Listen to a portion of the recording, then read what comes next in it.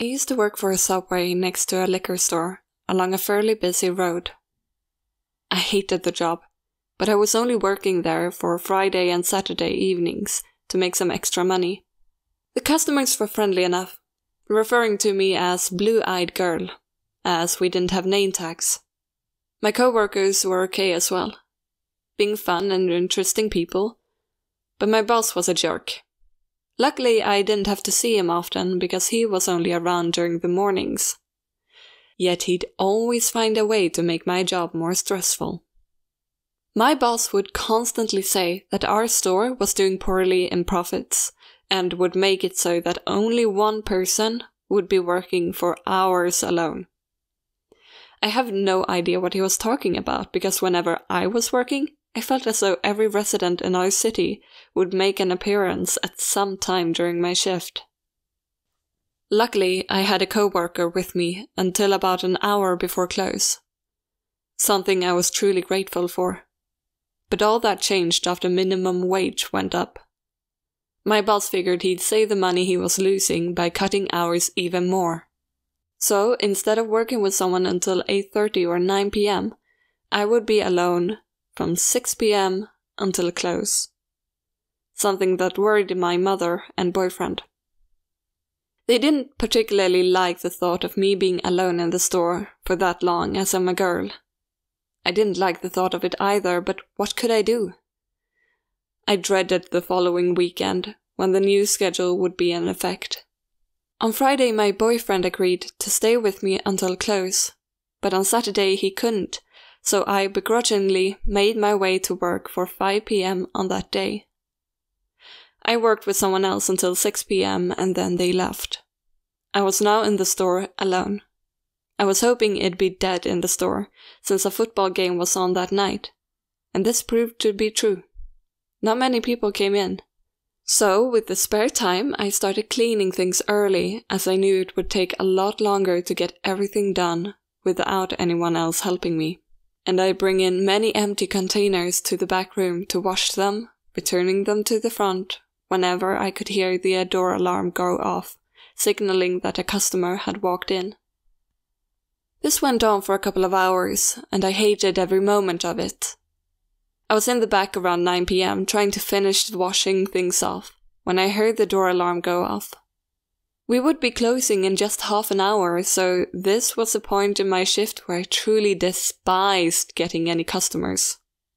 I finished rinsing the bowl I was washing and then reached for a paper towel, walking to the front to greet my unwanted customer.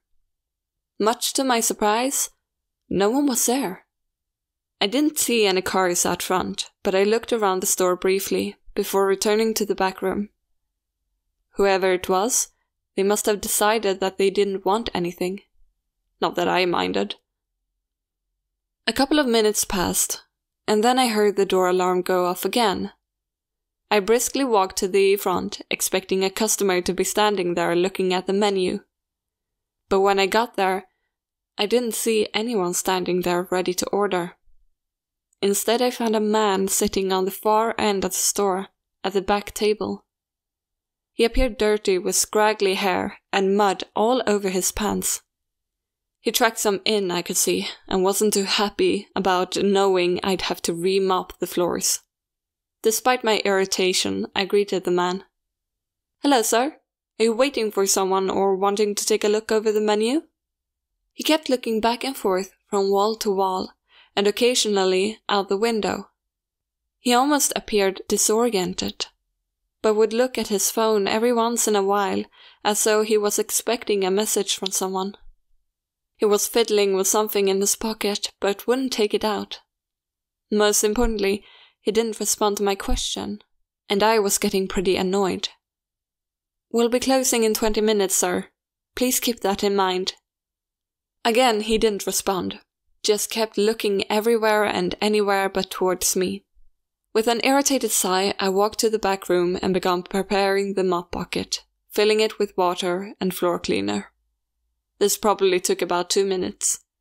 Once it was ready, I wheeled it towards the front and quickly noticed that the man wasn't there anymore. He couldn't have left the store, however. I would have heard the door alarm go off if it had been opened.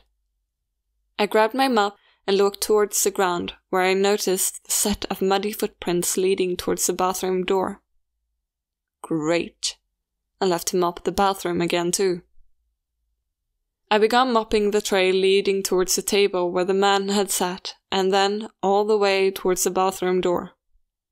As I finished cleaning the floor directly in front of the door, I heard the faint muffled cries of someone on the other side. I leaned until my ear was almost against the door itself and listened silently. I could hear quiet sobs mixed with some words like, "No," and "I can't." What on earth was going on in there? I took a step back as quietly as I could and was then surprised by the sound of the door being unlocked. I immediately jumped out the way with mop in hand and was a good 10 feet away when the door opened. The man emerged and stood there for a couple of moments when he saw me standing there. Then, for the first time, he looked me straight in my eye. It sent a chill down my spine. I held on to the mop nervously, almost defensively. His stare was blank and yet somehow sorrowful. He didn't say anything and quickly walked out the front entrance, setting off the door alarm. I turned and saw him make his way down the road, never looking back. I took a breath, loosening my grip on the mop, and looked back towards the bathroom door. I reached for the handle and slowly opened the door, quickly peering around the inside before actually entering. When I walked inside, I found a giant muddy mess all over the floor, as though the man had been walking in circles in there. I sighed and quickly mopped up the filth and turned to leave when I noticed the garbage can lid was on the ground beside it. I reached for it, bending over the can itself in order to retrieve it, when I happened to notice something shining inside. I could feel my face grow pale when I reached in and retrieved an opened switchblade. The only other thing in the can was a crumpled piece of paper. I reached for it and slowly opened it. The words on this still haunt me to this day. 435 Wilson Road, brunette, blue eyes. Saturday, 9 p.m. $1,200. I closed the store early that night. I didn't finish washing the dishes and didn't bother sweeping or mopping the back room. I just locked the door, put the food away, counted my drawer, and left. I quit the next day. I told my mom about what had happened and she called the police. I gave them my description of the guy as well as a knife and note I had found. They thanked me for my information and told us that they'd do what they could to find the guy. My mom still freaks out about it and won't let me get another job. I don't go out as often, and I feel nervous every day. I always feel as though I'm being watched or hunted. I still wonder about that note sometimes, but in all honesty, I don't want to know. Whoever wrote it, whoever wanted to hurt me, I don't want to know. I may never know anyway. But one thing I do know is that I'll never work a closing shift again.